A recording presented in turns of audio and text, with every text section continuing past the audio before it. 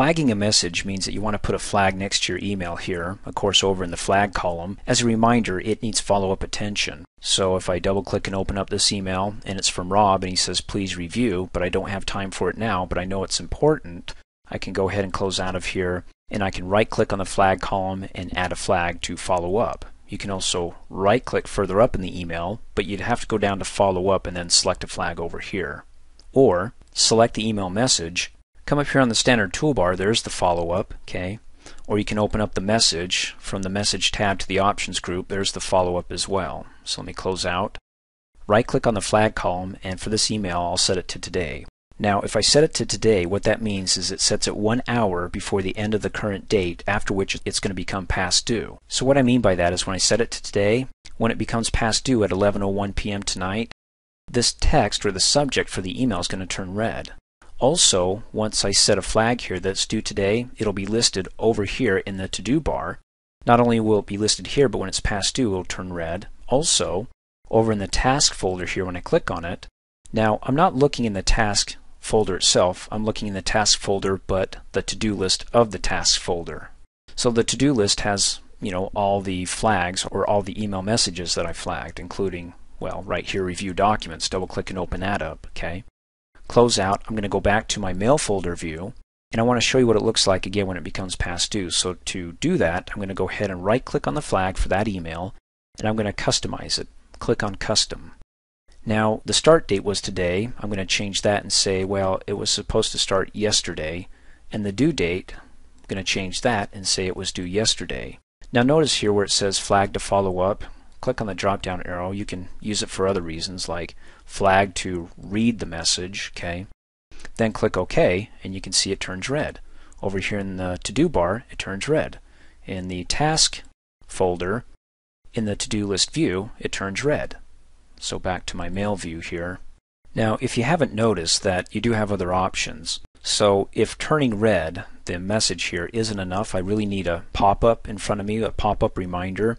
You can go ahead and right click on the flag, or again you can right click on the message, but you have to go down to follow up. Then you can come down here and either customize it or add a reminder. If I add a reminder, it gives me the reminder option here. It's checked. Click cancel. If I right click on it again, well, let me select the message and right click on it. And I go to follow up and I do custom. I just have to check the reminder box, okay? That's the difference between the two. So let's change this. Let's say the start date was today.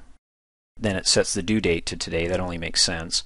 You can see my clock in the lower right hand corner is 3:05. So if I come over here and I set it just a few minutes ahead, like let's say 3:06, and then click OK, we just need to wait till that turns to 3:06. Well, in all honesty, it takes about a minute for it to process. So once it hits 3:06, probably about 3:07, I'll get my little pop-up reminder. And you can see up here on the email message I got a little bell. So it's got a reminder set. Like I said, it takes about a minute for it to figure it out to give me the pop-up. Now you don't have to have Microsoft maximized here. You can minimize it, and there it goes. It just popped up. See that? What I was about to say is that you don't have to have Microsoft Outlook maximized to get a pop-up. You can have it minimized and work on other things. But you do have to have it open, because if you don't have it open, you're not going to get your pop-up. And there it is. So I can go ahead and double click and open it up, read all about it, close out, and then I can dismiss it if I'm finished with it. And let me restore my Microsoft Outlook. Once I dismissed it, the pop-up is dismissed, but I still have my flag. Okay.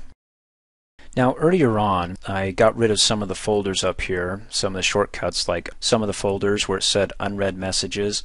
Well, if you want to bring those up, or more to the point, I want to display the Followup folder, which will be a folder of all the messages I need to follow up on. You can come up here and click on the drop-down arrow next to the new message, go down to Search Folder, and then over here in the new Search Folder pane, just select what folder you'd like.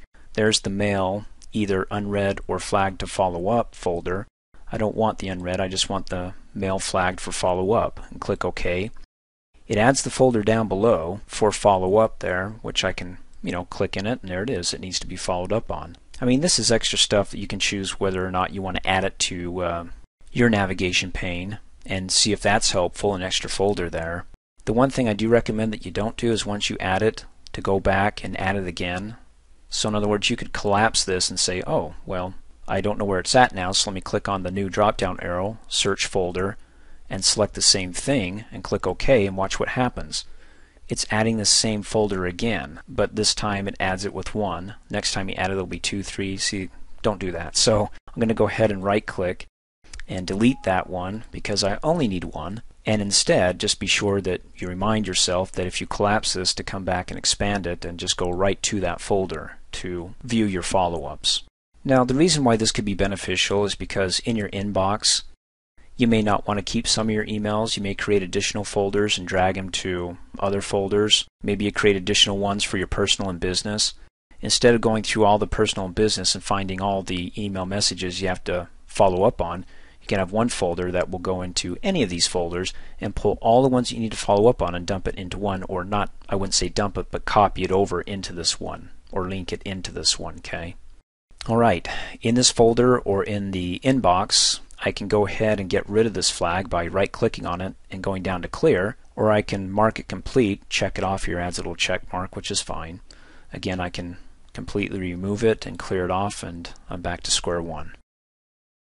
Thanks for watching. Hey, as a quick reminder, if you like my video, please give it a thumbs up. You can also click on me and subscribe to my channel, get notified of the latest videos, and for only $2 a month, you can have access to all my Microsoft Office training videos.